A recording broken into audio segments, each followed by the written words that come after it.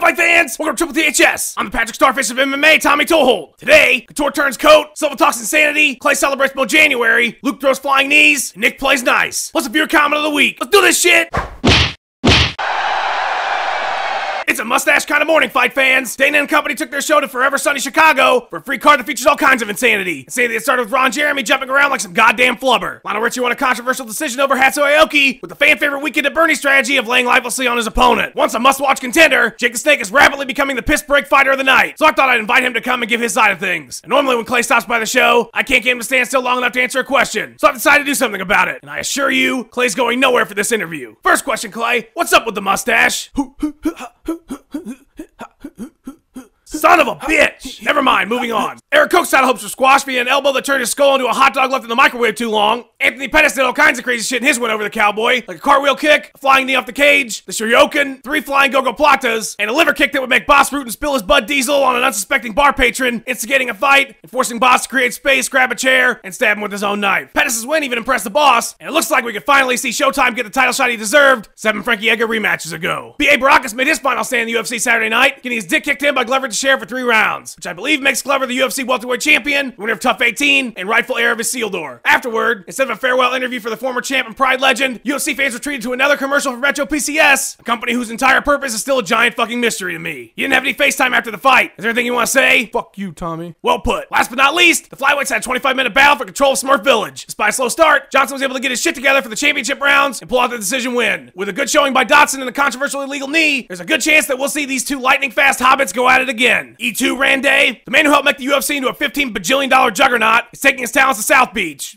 Or Bellator. That's right, fight fans. UFC Hall of Famer, MMA legend, and the hero to every balding guy who ever wanted to be a badass, Randy Couture, has signed a deal with Bellator according to SI. But don't get your lube out just yet there, fanboys. The natural ain't heading to the competition for fisticuffs. He's got coaching duty on Bellator's new reality show that's totally not going to be like The Ultimate Fighter, even though it involves fighters in some sort of reality show, and has coaches apparently, and Randy Couture's in the first season, and it's on Spike. Anyway, Spike's going to have a big fuck you Dana presser on February 5th, so I'll be sure to give you more on the Not The Ultimate Fighter show next week. 2008 was a great year. Finally got a chance to bash hookers with baseball bats in glorious HD. Heath Ledger was shoving pencils into people's eyes from beyond the grave. And Kung Lee was the middleweight champion of an organization you probably don't remember, called Strike Force. Well, apparently Ed Soares loves him some GTA 4, because in an interview with Cage Fanatic last week, he said the Spider-Goat would be interested in fighting Kung Lee next. That's right, not Chris Wedman, not George St. Pierre, not John Jones, and certainly not Vitor Cheez-Its Belfort. Now, to his credit, Kung Lee's coming off back-to-back wins against top contenders. And he's still several years away from becoming a member of the AARP. When Ariel asked the action star what he thought, his response, and I'm paraphrasing, was fuck yeah. Ed, what the fuck are you guys doing? What? We won Kung Lee. Oh, come on. He's a legitimate name and... I mean, I'm not gonna accuse the champ of ducking people, but that fight is way off. Okay,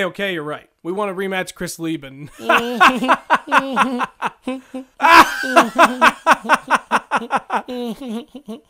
Come on, Ed, give me a serious fight. What? You act like it's gonna matter who we fight next. Chris Weidman, Luke Rockhold, Santa Claus? Whoever it is, they're gonna get their dick kicked in. Well, if you don't care, then why are you even commenting on this? Anderson likes fucking with Dana. Been awfully quiet back there. You got anything to say today? No hard to Escarudo? What do you say, Ed? No clue. Sometimes he just makes noises. Spoiler alert! Here's what you missed on The Ultimate Fighter last night. The episode focused on Double XL Roy Jones Jr. and some of his Team Jones counterparts as they doubted the decision to have Jr. take on Team Dark Side's #1, Luke Barnett. Gil said he felt like he was ambushed by his teammates, but that actually came later when Luke Barnett's knee ambushed his face, finishing the fight in the second round. With the win, Chael took control of the matchups. It looks like we're gonna finally get to see Uriah Hall in action when he takes on Adam Cella. Preview showed everyone's reaction to what is apparently the most brutal knockout in the history of people being knocked out by shit. Dana's been hinting at an Ultimate Warrior figure face smashing everybody and sending them to the hospital, and it looks like one of those two dudes might be Uriah Hall or Adam Cella. So tune in next Tuesday to see Uriah Hall almost kill that white guy. Last but not least, story that broke last Wednesday because fuck me, right? And a turn that can only be described as Michael Myers helping Jamie Lee Curtis babysit the kids. Nick Diaz was scheduled to appear at a press event in Montreal for his upcoming fight with Jean-Claude Van Damme, and he actually fucking showed up. Not only that, but he was in a good mood, only had nice things to say about GSP, and was friendly and open with the media on hand. Whether this is part of some larger strategy to make GSP let his guard down, or the result of a bad batch of spinach salad, it was most definitely out of character for the pride of Stockton. What's the deal, Nick? Turn a new leaf. Time to start focusing on becoming a better person and really taking responsibility for my actions. Wow, Nick, I'm glad to hear you finally... What the fuck? 2 Nicks? What's going on here? The fuck I wanna know, homie? Nick Diaz don't act like no soft-ass media-friendly bitch. What? Why you trying to beat me in Montreal, homie? Why don't you take that mask off and show us who you really are or whatever? Kenny Florian? But why? Yeah, what?